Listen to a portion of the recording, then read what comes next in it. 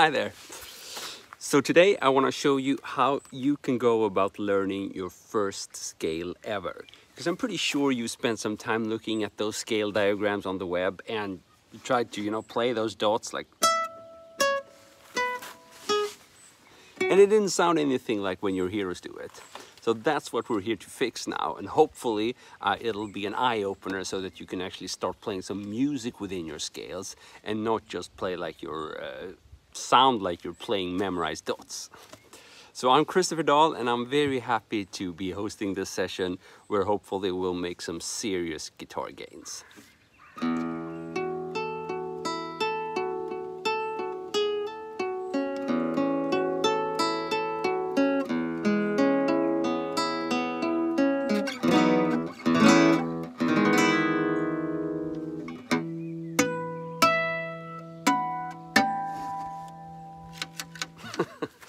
Okay, so a lot of you guys, I'm sure, have Googled for scales online, and you've found people recommending the pentatonic scale.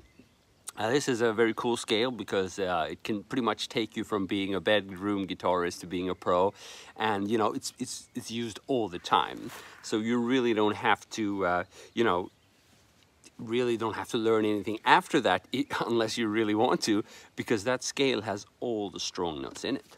But the problem is when you're searching for scales and when you're trying to learn scales, often you're presented with a boring and static scale diagram, something like...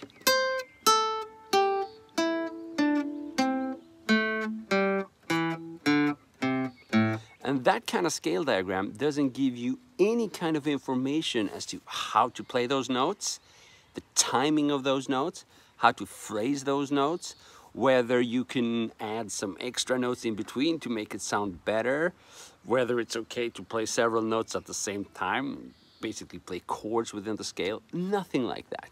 So there's a lot of information missing when you're looking at that kind of scale diagram, and it isn't very helpful if you're just starting out and trying to figure things out to only be presented with like partial information. And that's what we're going to fix today, and I'm going to give you some hands-on examples of how you can make that kind of thing sound more like...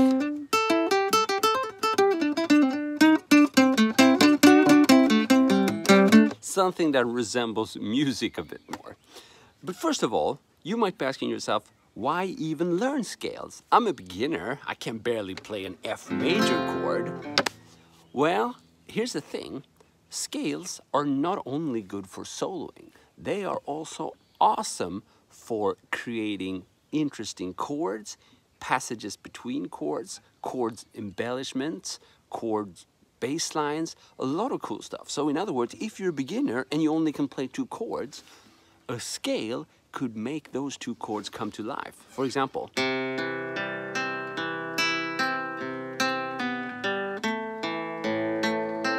right? That's much more interesting than just doing... Now, what did I use? Well, I used a scale in between those chords. So there are a lot of examples where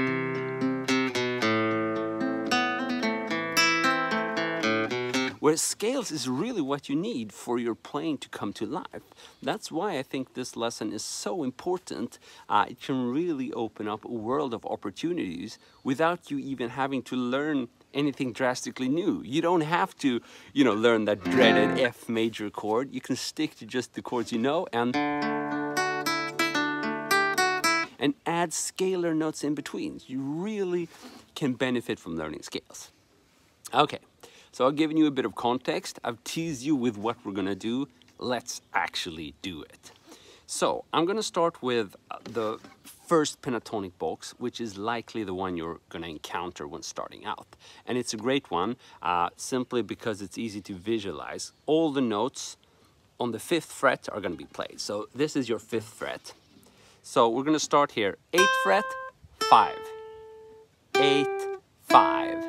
7, 5, 7, 5, 7, 5, 8, 5. Okay, so you notice they were all 5s there, right? And then we had 8, 5, 8, 5, 7, 5, 7, 5, 7, 5, 8, 5. Okay, that's it. Those are the notes. Those are the boring dots to memorize.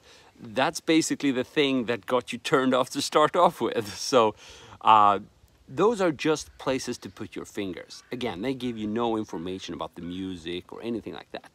So, is there anything we can do with these notes in order not to be totally turned off right away? Well, it turns out there is. And there is some easy stuff you can do. For example, you could, instead of just playing each note once and really make it sound like a boring computer, why not play some notes twice or thrice?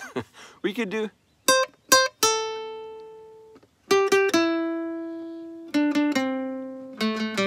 I don't know if it's going to change the world, but it's a lot more interesting than... So just playing...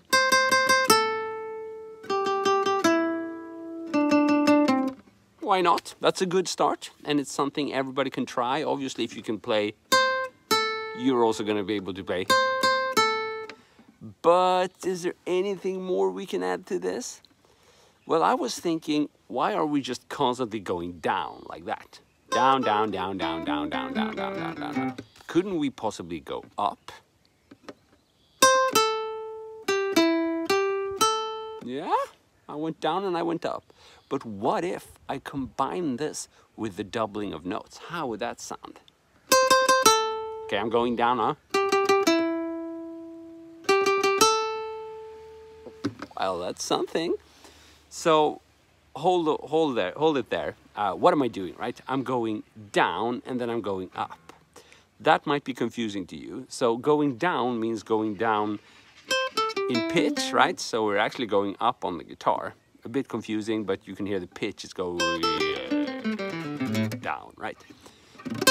So this is down, and then we can go back up.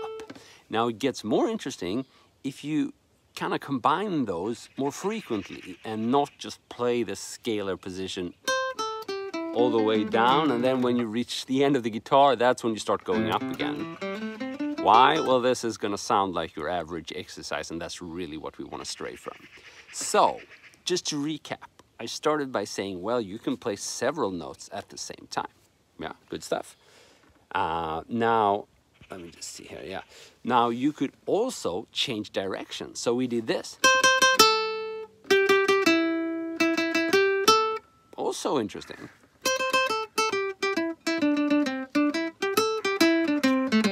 Why not? This allows me to start kind of walking around a little bit on the guitar and making it sound less boring. But we're not quite happy there, are we? There must be more things we can do.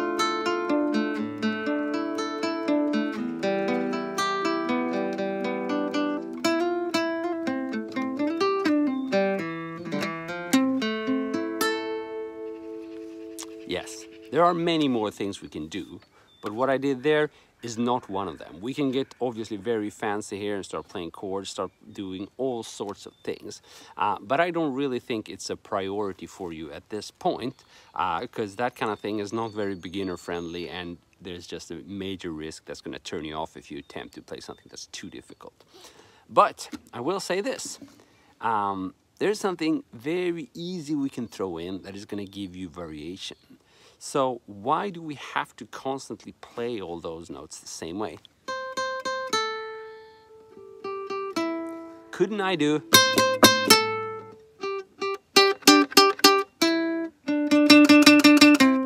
That's an easy way you can throw in some variation just by using different power of picking there. Now you're going to have to be a little bit careful there because it's easy to totally miss the string, but I think it's a good thing to be aware of from scratch that what you do with your right hand matters. It matters even more if you're amplified, but I mean the difference is huge. I mean we can take like a basic example, right? If I'm doing this,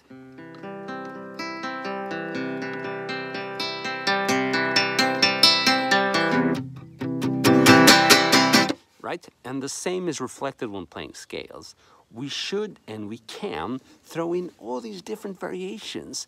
And let's face it, everybody's playing the same 5 notes. SRV is doing it, was doing it, Jimmy was doing it, you know, Van Halen, Kirk Hammett, Yngwie. All of them use the pentatonic scale all the time, yet they sounded so different. So those 5 notes can be made totally different depending on what you do with them. And here's a great example of that. The harder you hit, the more different it's going to sound, right? Now, if that's difficult to you, you can throw in a more, I would say, simple variation here, and that is to not play evenly in the scale. It's very tempting to just play every note like, and then Chris told you to play 2 notes, so you're doing. Chris told you to change direction, so you started doing. So that's all fine, but it's played very evenly, right? So what can we do more? Well, we could rest on a note, let it ring. How would that sound? Oh, and all of a sudden we have a phrase, we have a musical phrase. We have something that doesn't sound like a predictable computer.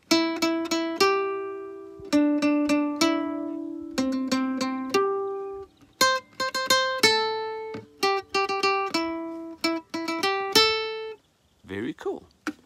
So just to recap here, what have we been speaking about? Well, we've spoken about the importance of scales and how they can help you even if you only know 2 chords. We've spoken about how memorizing or visualizing these dots on the fretboard is not the same thing as playing them in a musical manner. And I've given you some concise tools that you can use in your first scale to make it sound more like music. More specifically, these tools involved repeating notes, so not just playing one note or each note once, like we started repeating, we started doing. They involve changing direction, so you're not always playing down, down, down, down, down, down, down, down, down, down, down. Oh, we reached the end of the guitar, let's do up, up, up, up, up, up, up, up, up. So we could do that more frequently, make it sound more interesting, go down and then go up. We spoke about the importance of dynamics, how you hit the string. That affects the tone. You can do... It's a bit of a pro tip for you right there. And we also spoke about how you can rest, let the notes rest. It gives you more time to think. It offers variation without really coming up with anything new or innovative. You could just... instead of just constantly playing like that. So a lot of cool things there that are right under your fingertips if only you are aware of them. So next time you play a scale, I strongly advise you to not just play it up and down. You can start by visualizing it, that's fine. But as soon as you know where the dots are, start applying these tricks. Start being creative with these notes so that they start sounding like you playing them and not them playing you. So it's been awesome to have you here. I've been Christopher Dahl, and I'm so happy you chose to join me here. I will be doing more of these, so be sure to follow me here on YouTube and of course also on the GMC website, where you will find more detailed tips and tips in larger quantities. Just imagine if these 4 tips can take you to another level. What are you going to do with another 40 tips? That could turn you into the pro you're looking to become. So I'm really hoping to see you again, and I want to thank you for tuning in. Have a good one. Cheers.